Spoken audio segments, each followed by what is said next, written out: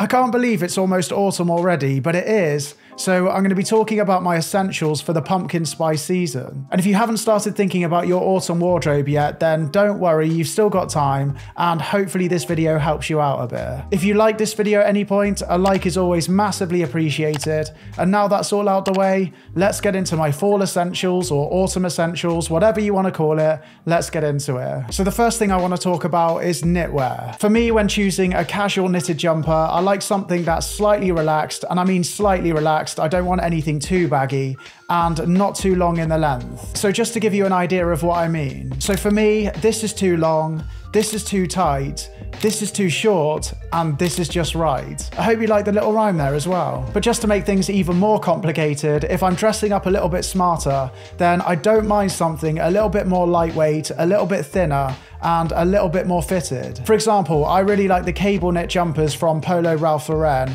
I've got this one in this beautiful green colorway, and I find it really easy to dress up. And cardigans are another thing I've been getting back into recently. Again, I like to look for something with a slightly relaxed fit that's not too long. And this cardigan from Ami Paris ticks all the boxes for me, and I managed to pick it up for 40% off. So I was pretty chuffed with that. I'll leave a link to where I got mine in the description box along with everything else from this video.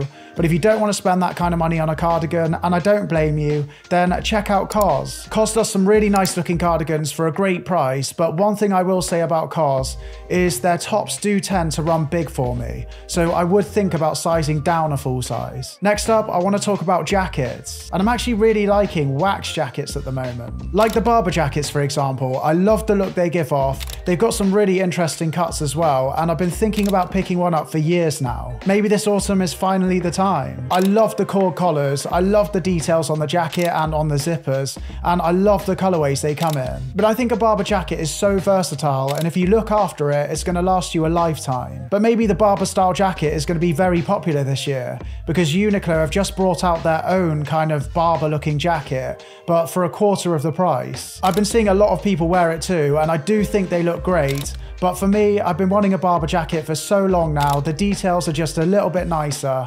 And yeah, I think I'd go for the Barber jacket. I also love the look of flight jackets. I think they're great looking jackets for the autumn. And also a wool varsity jacket. I don't think you can go wrong with one of those. For me, when it comes to a varsity jacket, I like something really clean, really simple, because it's easier to dress up that way. I've also got a little bit of an obsession with denim jackets at the moment as well. Personally, I wear denim jackets all year round. I can get away with it in the UK, but they do make the perfect transitional piece into the cooler weather. My denim jacket from Our Legacy was probably one of my favorite pickups of 2023. I love the colorway, I love the way it fits, and I can't wait to wear it more this autumn. Next up, I've got wool trousers. So when it comes to trousers, I generally like to go for a pleated pair because they give me more room in the thigh, and I like the smarter look they give off. And I recently picked up this pair from Acne Studios. They were more expensive, but you do get what you pay for. But if you don't want to spend a fortune, then I also shop at COS and Arquette, and I do find their trousers really great for the price. And if you don't have COS or Arquette where you are, or you want something even more affordable,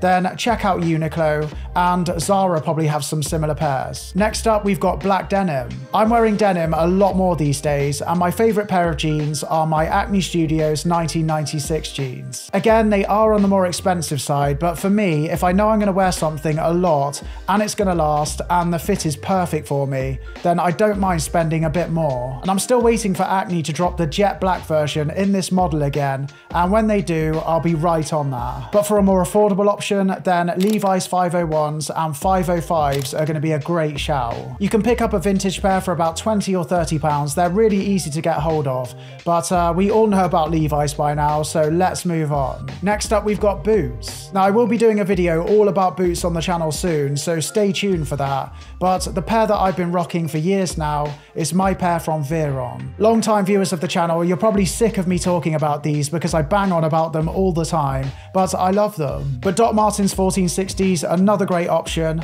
They're timeless, they go with everything, and they're iconic. But if you're worried about the quality of Docs, then check out the brand Solitaire. They used to make Doc Martens for Doc Martens back in the day when Doc Martens were better quality. They haven't changed the way they make the shoes, so they look exactly the same, and they're about £10 more. And if you're looking for a Chelsea boot, then Doc Martens and Solitaire do a lovely looking pair as well. You can also get an affordable pair from Vagabond, and another pair that's really popular right now. They are a little bit more expensive and they are a bit more dressy, but it's the Camion boot from Our Legacy. The next item is an overshirt. Now overshirts, they're a great item to have in the wardrobe because you can wear them all year round. You can layer with them, you can wear them on their own, so they're a really versatile piece to have. And when it comes to bang for your buck, I think Arket is probably my favourite place right now when it comes to overshirts. I've also seen some lovely looking overshirts from All Saints recently, but I'll link them all down in the description box. Next up, we've got corduroy shirts. Corduroy screams autumn to me. It's a little bit thicker, so it's going to keep you warmer, and I love a cord shirt. I'm actually looking for the perfect green cord shirt at the moment, but I haven't been able to find it yet, so maybe you can help me. So basically, I'm looking for one with the fit of this John Elliott shirt. I love the shorter length, and I love the cut of it, but the colour of this polo Ralph Lauren shirt. I also really love that collar on the Ralph Lauren shirt. The John Elliott shirt, there's no doubt about it, the colour is beautiful on that as well, and I definitely wear it, but I don't want to spend £300 on a cord shirt. I love everything about the Ralph Lauren shirt, but the length looks slightly too long for me, so the search continues. Ralph also do this one, and the cut is perfect on it, but the price isn't perfect. It's £300 again, and the green isn't quite the right shade of green. The only one I've seen that comes close is this one from Abercrombie, but Abercrombie can be a little bit hit or miss for me, so I'm not too sure about it. So if you do happen to know one with the exact fit and the exact colour that I'm looking for, with that collar preferably as well, then please do let me know in the comments. The next item we've got is an overcoat. Now I did have a little bit of a break from overcoats last winter, but I'm really looking forward to wearing them again this winter. Sometimes you just need a little bit of time away from an item to appreciate it again. But what I look for with an overcoat is something that I can layer underneath of,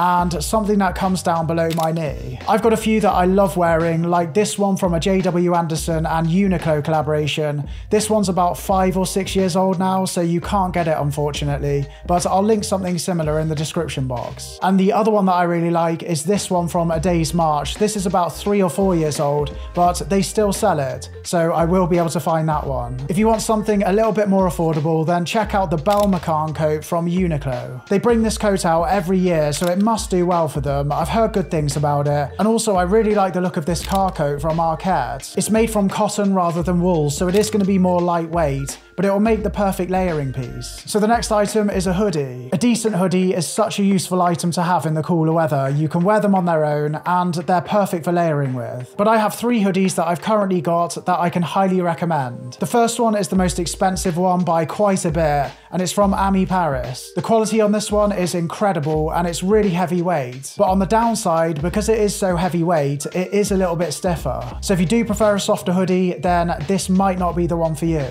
And the next one I've got is this one from Picante. Now for me, the weight and the fit of this one is absolutely spot on. I love the way it looks on me. The quality isn't quite as good as the Ami Paris hoodie, but then the price reflects that, and it's still great quality. And another great hoodie and a more affordable hoodie is the Uniqlo Basic hoodie. I've had mine for probably about 5 or 6 years now. I still wear it, and it's the most comfortable out of all 3 of these hoodies, but the fit and the quality is not as good. Now I do still wear all of these hoodies, and I love all 3 of them, but if I could only have one, I'd probably go for the Picante hoodie. Next, we've got to talk about fragrance. So when it comes to autumn and winter, I generally go for fragrances that are sweet, spicy, or woody, or all 3. One of my absolute favourites is Jazz Club from Maison Margiela, and I'll be wearing this a lot this autumn. It's really fairly priced in my opinion, it's delicious, and I get a lot of compliments when I wear it, which is always nice. And another one I'd highly recommend is Tobacco Vanille from Tom Ford. It is more expensive, but a decent fragrance is worth the extra money in my opinion. It complements your outfit nicely. Please drop the video a like if you enjoyed that one. Don't forget to hit subscribe, and thank you so much for watching. See you later.